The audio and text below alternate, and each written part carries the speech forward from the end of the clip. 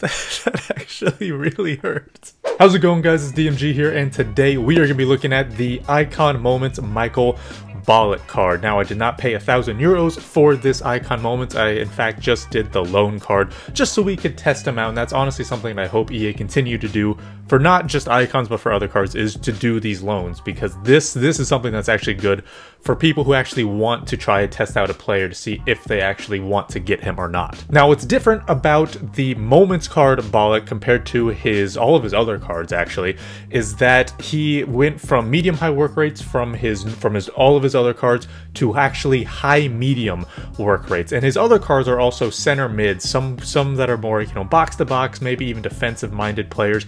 This one is more of an attack-minded player who at least has some defensive capabilities. So again, right, you look at his stats compared to his other cards, his defending did not get nearly as big of a boost compared to the other stats that he has. So he still has the 4-star, which is great, but again, like I said, with the work rates, it goes from medium-high to high-medium. The actual stats are actually pretty good. The shooting, the passing, the physical are actually all very good.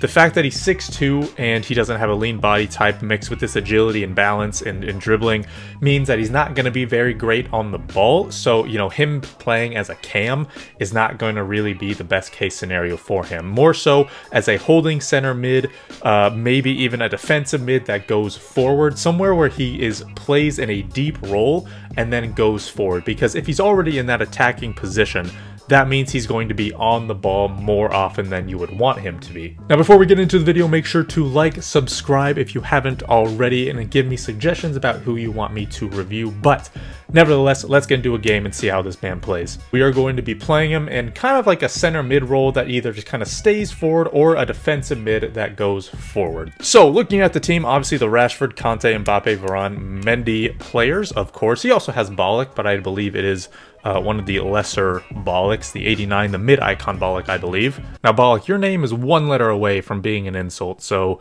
you better do well or else I'm going to start calling you that. Obviously, dribbling-wise, he's not going to be very good. That's something that I think we kind of all expected, even with the engine that we put on him. Okay, Ballack again. What can you do? What can you do? Okay, the 4-star skills are kind of odd on a player this clunky. Okay, Ballack, he does get back pretty well, actually, considering the fact that he has the high-medium work rates. Okay, he makes a good run. Okay, we're just gonna bang it. Oof! Okay, Ballack, give me something. Give me something. Okay, he goes to the top of the box. That ain't bad. Oh my! Yo, this Ballack, you know, he's kind of got something here. Okay, I like how Ballack runs right there. He runs with me.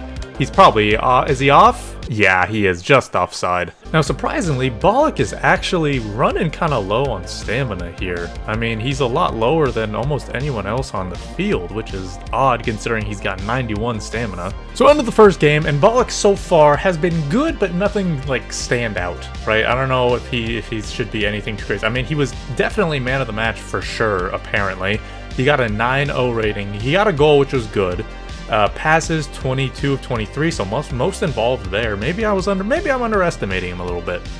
Next game, Mendy, Varane, Neymar, Walker, Pope. Always Rashford. Always, literally always. All right, we're gonna switch to a 3-5-2. I want to see how he plays in a defensive mid role. Oh, and Andy Bridges.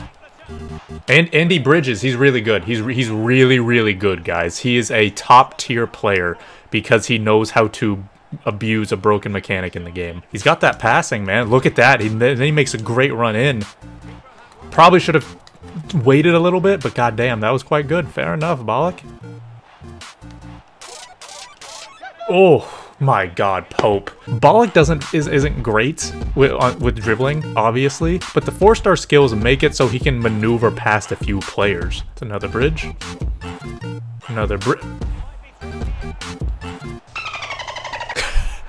What am I supposed to do, man? Does Ballack have good penalties? He actually does. We didn't even do anything with his shooting either. That's just how good his penalties are.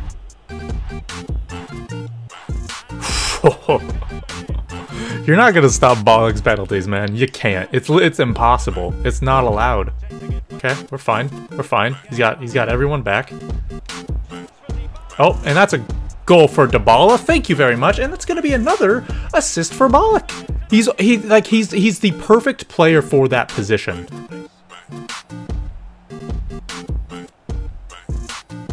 Oh my god, yeah, dude, he's so big. Oh my god, don't know how or what.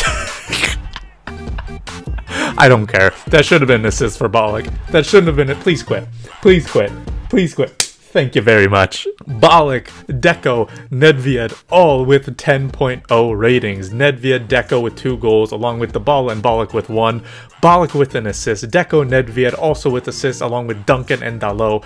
But again, that last part, that last shot, I don't know if that was an assisted block from Varane, but I assume it was because this guy's not good and Varane. However, that was still very, very good play from Ballack. Again, with that engine, he's able to go around players because he is decently with pace, right? Because he gets boosted. He has that amazing physical and he's got that good height on him. So, I mean, and he obviously has the dribbling as well, at least stat-wise, to go along with it. So he can hold off players and then he can dink a ball in if you really need to. Finally, into the last game here, and we got Pope, Smalling, Diego Carlos. I mean, honestly, it's a little bit different. I can appreciate that, right? Acuna, Diego Carlos, Smalling.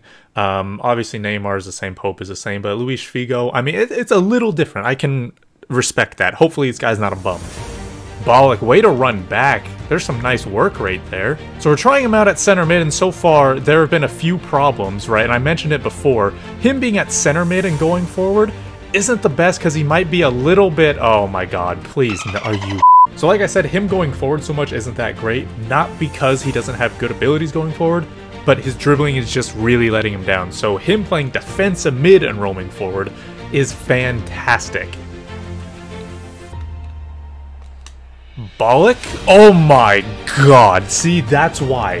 That's why him at defensive mid in a 2 defensive mid set is so good. Ballack, get there? Good man. Way to be there. Hit him up. Beautiful pass. Oh my god. See, okay. That's his spot. It's a good tackle. And that's mine. It all starts from Ballack's tackle. Can we go? Can we go? Can we score? Can we score? Yes, we can. And again, all starts from Ballack. That's why he's so perfect as a defensive mid. Oh man, like look at him.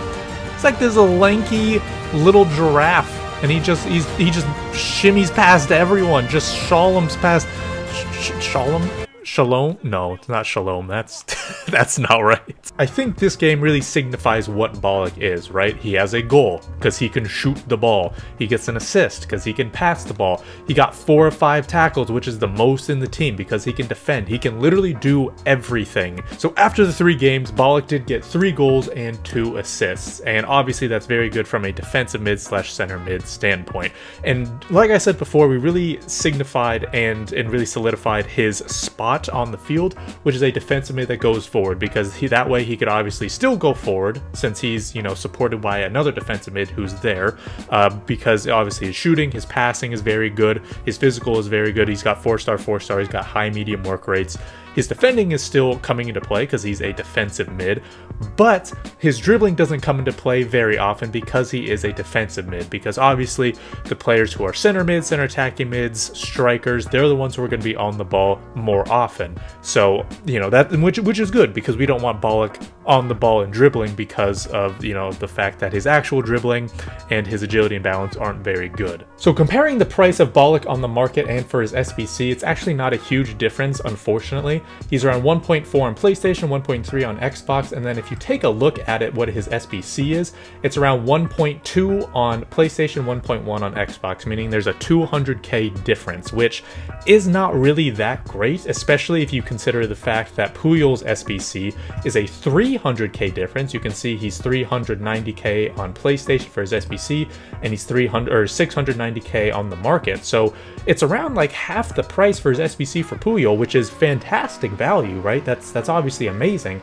So if you compare that to Ballack, where Ballack is literally double the price, and the difference between his SBC and his price on the market is literally less than Puyol's, I mean, that's not good value, unfortunately. Obviously, it's not up to me to decide for you guys if you complete this SBC or not. I'm just saying that the value of the SBC isn't as good as it probably should be. However, the card itself is very, very good if you play him in that defensive mid role that goes forward. So in a 4-2-3-1, he would be very good as the defensive mid that goes forward.